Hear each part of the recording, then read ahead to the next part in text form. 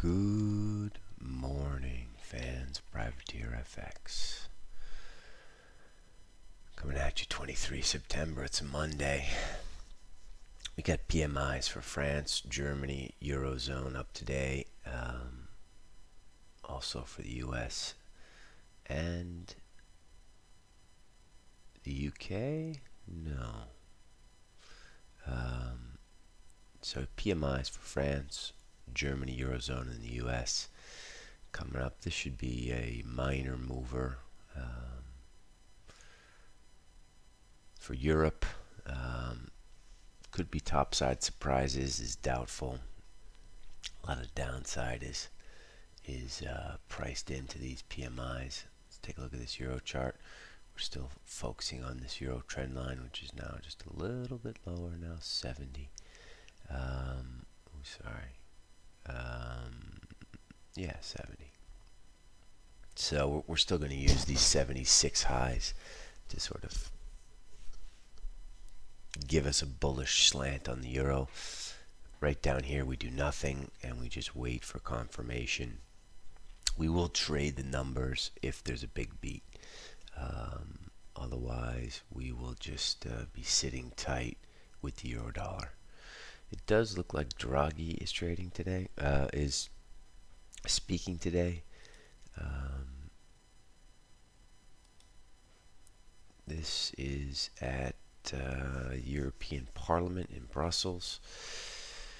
So that'll be 3 p.m. Swiss time. So we'll keep an eye out for that as well. We have a whole load of other speakers.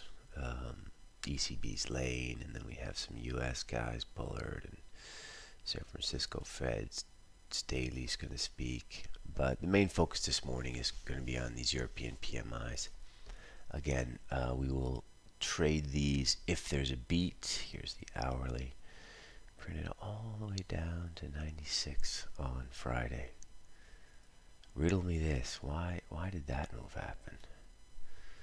I do not know. So I don't know. European Open, we should be between 20 and 30. We may buy some. It would be nice if we printed 40 and then had that as a pivot, but we will buy some on a big beat on PMIs. Otherwise, we sit tight and we wait for this trend line to go.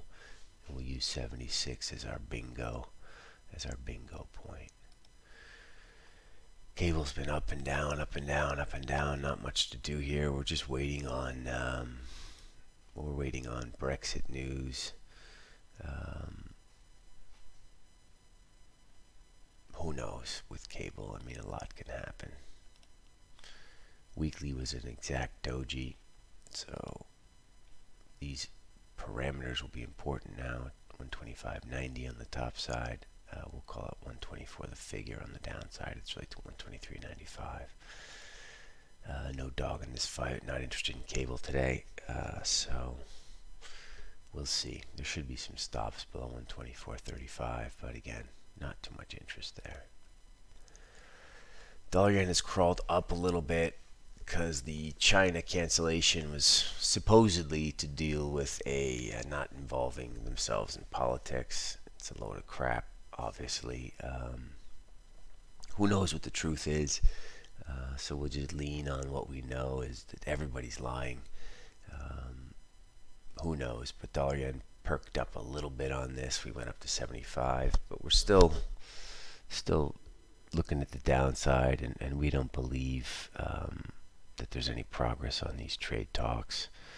So 107.44 looks next. You can sell rallies today between 90 and the figure in dollar yen. Aussie bounced a little bit as well, but no drama. But we've had 3 big red days.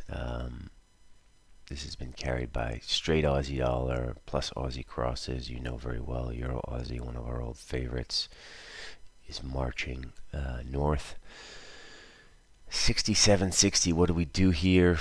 I don't know. We're gonna look for consolidation in Aussie here. We won't be selling this anywhere close to where we are now. Our sell points are up at 68.30.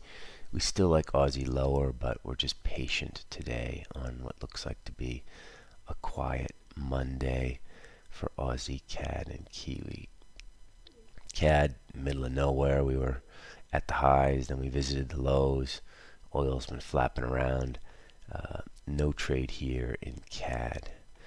I'll tell you what though, these EM currencies, not doing too well. ZAR getting smashed, traded all the way up to 15 handle there with the risk off on Friday. Has not come back a whole heck of a lot, 14.90. And if you look around and see what's happening in EM, see what's happening with the Swiss franc, see what's happening with the yen, you know, I wouldn't be bullish stocks. And it's hard to be bearish as we're so close to the all-time highs, but you know, we did move all the way up to 308.25 overnight, but this looks like a fade to me. We're going to be trading this on the downside, and we're sharpening our knives for 29.80, and we're going to treat this unusually as a break trade. We rarely ever break trade S&Ps. We usually buy weakness or sell strength. But 29.80 for us, we're going to have orders in, and we're going to break trade it. So keep an eye on this level, 29.80. What else is out there? Euro yen got its ass kicked on Friday. We actually got stung a little bit on this one. We thought this was going to head higher there for a while when we were between 25 and 35. We thought 40 was going to break. We had this line drawn, and we were going to add up here, but obviously it didn't happen. Now that comes in at 16. Just got crushed. This will be at the mercy of PMIs today. Based on Friday's action, you would just be like, I don't know, man, this looks like it's going lower, but sort of unexplained weakness in my mind in Euro Yen on Friday. Not really sure what's going on there. 118.46 the low. You can kind of use 50 as your if you want to buy it, but I wouldn't buy it. I would actually be more likely a seller through the lows now. Look for more hysteria. But that was a weird one. This euro yen started, euro dollar dragged it down, then dollar yen finished the job. Pretty bearish sequence there. Let's go to some of the things that have been paying off recently.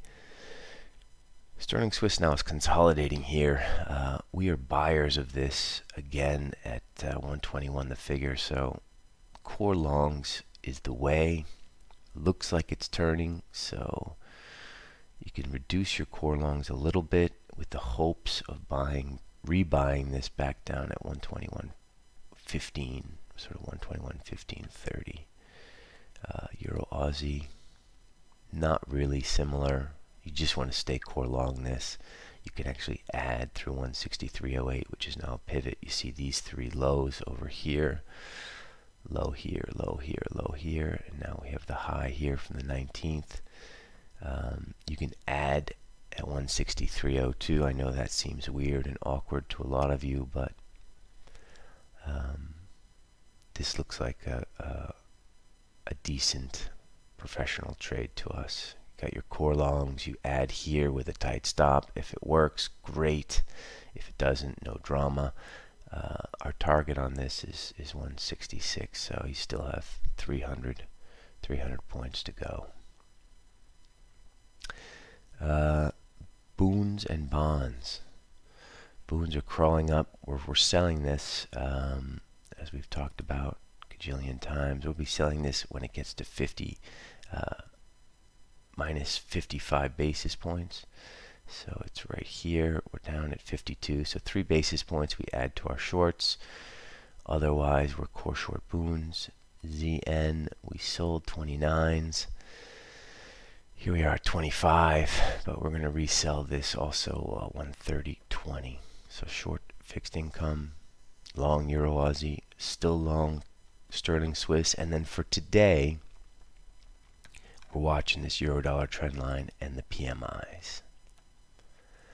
Also fading stocks today, so selling high ones in stocks and break trading unusually 29.80. All right, guys, that's all I got for you. Good luck. Go ahead, make some dough today. I'll speak to you tomorrow.